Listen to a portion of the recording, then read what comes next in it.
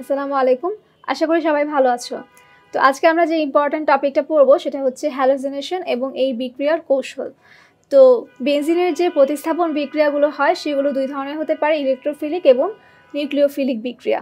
তো ইলেকট্রোফিলিক বিক্রিয়াগুলোর মধ্যে আবার কিছু টাইপস আছে, তার মধ্যে একটা টাইপ হচ্ছে হ্যালোজেনেশন বিক্রিয়া। তো আজকে আমরা বেনজিনের এই হ্যালোজেনেশন বিক্রিয়াটা কিভাবে সংঘটিত হয় সেই প্রক্রিয়া সম্পর্কে জানবো। প্রথমে আমরা দেখি যে এই বেনজিনের হ্যালোজেনেশন বিক্রিয়ার জন্য প্রভাবক দরকার, যে প্রভাবকটা হ্যালোজেন বাহক হিসেবে কাজ করবে, অর্থাৎ যে প্রভাবকের কারণে হ্যালোজেন পরমাণুটা বেনজিনের হাইড্রোজেনকে প্রতিস্থাপিত করে বেনজিনের সাথে যুক্ত হতে পারবে। তো হ্যালোজেন প্রতিস্থাপক হিসেবে বা হ্যালোজেন বাহক হিসেবে কাজ করে মূলত অ্যালুমিনিয়াম ক্লোরাইড, শুষ্ক অ্যালুমিনিয়াম ক্লোরাইড এবং শুষ্ক ফেরিক ব্রোমাইড অণু। তো আজকে আমরা বিক্রিয়া দেখব যে একনো বেনজিনের সাথে একনো ক্লোরিনের বিক্রিয়ায় যখন শুষ্ক অ্যালুমিনিয়াম ক্লোরাইড প্রভাবক হিসেবে কাজ করবে তখন একনো ক্লোরোবেনজিন তৈরি হবে এবং একনো হাইড্রোক্লোরিক মানে হাইড্রোজেন ক্লোরাইড অণু তৈরি হবে। আমরা বিক্রিয়াটা দেখছি। তাহলে আমরা দেখতে পেলাম একনো বেনজিন এবং একনো ক্লোরিন পরমাণুর বিক্রিয়ায় যখন শুষ্ক অ্যালুমিনিয়াম ক্লোরাইড প্রভাবক হিসেবে থাকবে তখন বিক্রিয়া শেষে একনো ক্লোরোবেনজিন তৈরি হবে এবং একনো হাইড্রোজেন ক্লোরাইড অণু তৈরি হবে। তো এখানে মূলত ক্লোরিন দ্বারা বেনজিনের হাইড্রোজেন প্রতিস্থাপিত হয়ে বিক্রিয়াটা সম্পন্ন হয় এবং এই বিক্রিয়াটাকে বলা হয় ইলেকট্রোফিলিক প্রতিস্থাপন বিক্রিয়া। তো ইলেকট্রোফিলিক প্রতিস্থাপন বিক্রিয়া কেন হয়? কারণ হচ্ছে এই বিক্রিয়ার কৌশলটা যখন আমরা দেখব তখন আমরা সেই কারণটা ভালোভাবে বুঝতে পারবো। তো বিক্রিয়ার কৌশলের প্রথম ধাপই হচ্ছে অ্যালুমিনিয়াম ক্লোরাইড এবং ক্লোরিন অণুর মধ্যে পারস্পরিক এখানে বিক্রিয়া সংঘটিত হবে। অ্যালুমিনিয়াম ক্লোরাইড এবং ক্লোরিন অণু পরস্পর বিক্রিয়া করার কারণে প্রথমে একনো ক্লোরিন আবার অ্যালুমিনিয়াম ক্লোরাইডের সাথে যখন যুক্ত হয়ে যাবে তখন অ্যালুমিনিয়াম ক্লোরাইডটা ঋণাত্মক চার্জ বিশিষ্ট পরমাণু একটা অণু তৈরি করবে এবং অবশিষ্ট যে ক্লোরিনটা থাকবে সেটা হবে ধনাত্মক চার্জ বিশিষ্ট ক্লোরিন। তাহলে অ্যালুমিনিয়াম ক্লোরাইড আর ক্লোরিনের বিক্রিয়ায় পাচ্ছি আমরা ঋণাত্মক চার্জ বিশিষ্ট টেট্রাক্লোরো অ্যালুমিনিয়াম এবং ক্লোরোনিয়াম আয়ন, যেহেতু ক্লোরিনের পজিটিভ আয়নটার নাম হচ্ছে ক্লোরোনিয়াম আয়ন। এখন এখান থেকে একজন হবে ইলেকট্রোফাইল এবং আরেকজন হবে নিউক্লিওফাইল। ইলেকট্রোফাইল মানে হচ্ছে ইলেকট্রনের প্রতি আকর্ষণ যার থাকবে। এখানে যেহেতু পজিটিভ চার্জ বিশিষ্ট আছে ক্লোরোনিয়াম আয়ন, আমরা জানি পজিটিভ নেগেটিভকে আকর্ষণ করবে, তাই ইলেকট্রনের প্রতি আকর্ষণ থাকবে এই ক্লোরোনিয়াম আয়নের, তাই এখানে ইলেকট্রোফাইল হিসেবে কাজ করবে ক্লোরোনিয়াম আয়ন। এবং নিউক্লিওফাইলের আকর্ষণ থাকবে নিউক্লিয়াসের প্রতি, যেহেতু নিউক্লিয়াস ধনাত্মক চার্জ বিশিষ্ট, নিউক্লিওফাইল হবে ঋণাত্মক চার্জ বিশিষ্ট। তাহলে এখানে আমাদের প্রাপ্ত ইলেকট্রোফাইল হচ্ছে ক্লোরোনিয়াম আয়ন এবং নিউক্লিওফাইল হচ্ছে এই টেট্রাক্লোরো অ্যালুমিনিয়াম এই আয়নটা।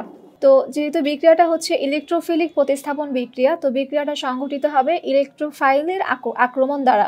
এই ইলেকট্রোফাইলটা মূল যে বিক্রিয়ক অর্থাৎ বেনজিন অণু, এই বেনজিন অণুকে আকর্ষণ করবে এবং বেনজিনের আমরা জানি সঞ্চারণশীল পাই ইলেকট্রন থাকে এবং এই সঞ্চারণশীল পাই ইলেকট্রনের আকর্ষণের কারণে ইলেকট্রোফাইলটা বেনজিন বলয়ের কাছাকাছি চলে আসবে।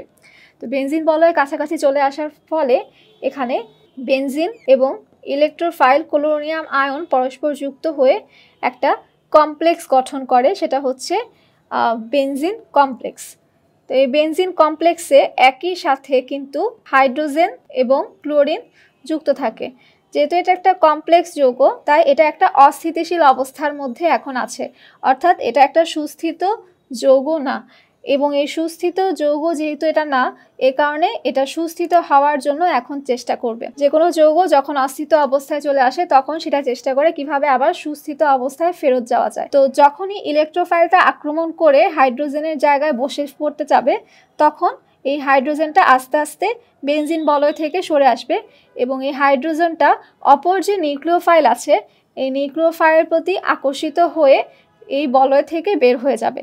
তাহলে এখান থেকে হাইড্রোজেনটা বের হবে প্রোটন হিসেবে, সেই প্রোটনটা এই নিউক্লিওফাইলের যারা আকর্ষিত হওয়ার কারণে এখানে বিক্রিয়া সংঘটিত হবে। বিক্রিয়া হয়ে একনো হাইড্রোজেন ক্লোরাইড এবং অ্যালুমিনিয়াম ক্লোরাইড যৌগ তৈরি হবে এবং এখান থেকে যখন হাইড্রোজেনটা বের হয়ে গেল তখন একটা সুস্থিত যৌগ তৈরি হলো যেটার নাম হচ্ছে ক্লোরোবেনজিন। অর্থাৎ বেনজিনের একটা হাইড্রোজেন একটা ক্লোরিন অণু দ্বারা প্রতিস্থাপিত হওয়ার কারণে যে যৌগটা তৈরি হলো সেটা হচ্ছে ক্লোরোবেনজিন। এবং সেই হাইড্রোজেনটা আবার এখানে অ্যালুমিনিয়াম ক্লোরাইড থেকে অপর ক্লোরিনকে গ্রহণ করে তৈরি করলো হচ্ছে হাইড্রোজেন ক্লোরাইড অণু, এবং অ্যালুমিনিয়াম ক্লোরাইড আবার ফিরে আসলো। তো আমরা জানি একটা বিক্রিয়ার প্রভাবকের বৈশিষ্ট্য হচ্ছে সেটা বিক্রিয়ায় সংগঠনের জন্য সাহায্য করবে, কিন্তু বিক্রিয়া শেষে অপরিবর্তিত অবস্থায় চলে আসবে। তো এখানে আমরা দেখতে পাচ্ছি অ্যালুমিনিয়াম ক্লোরাইড কিন্তু বিক্রিয়া শেষে আবার অপরিবর্তিত অবস্থায় চলে আসলো। তো এভাবেই মূলত এই ইলেকট্রোফিলিক প্রতিস্থাপন বিক্রিয়াটা সংঘটিত হয়। তো এখানে আমরা দেখলাম যে প্রথমে ইলেকট্রোফাইল এবং নিউক্লিওফাইল তৈরি হবে কাদের মাধ্যমে? ক্লোরিন অণু এবং অ্যালুমিনিয়াম ক্লোরাইডের পারস্পরিক বিক্রিয়ার মাধ্যমে। তারপরে ইলেকট্রোফাইলটা বেনজিন বলয়কে অ্যাটাক করবে এবং এখানে একটা কমপ্লেক্স যৌগ তৈরি করবে। পরবর্তীতে এই কমপ্লেক্স যৌগ থেকে একটা সুস্থিত ক্লোরোবেনজিন তৈরি হবে এবং প্রোটনটা অপসারিত হয়ে নিউক্লিওফাইলের সাথে বিক্রিয়া করে তৈরি করছে হাইড্রোজেন ক্লোরাইড এবং অ্যালুমিনিয়াম ক্লোরাইড যৌগ। তো এই ছিল আজকে আমাদের আলোচনা। আশা করি সবাই বুঝতে পেরেছো। সবাইকে অসংখ্য ধন্যবাদ ভিডিওটি দেখার জন্য।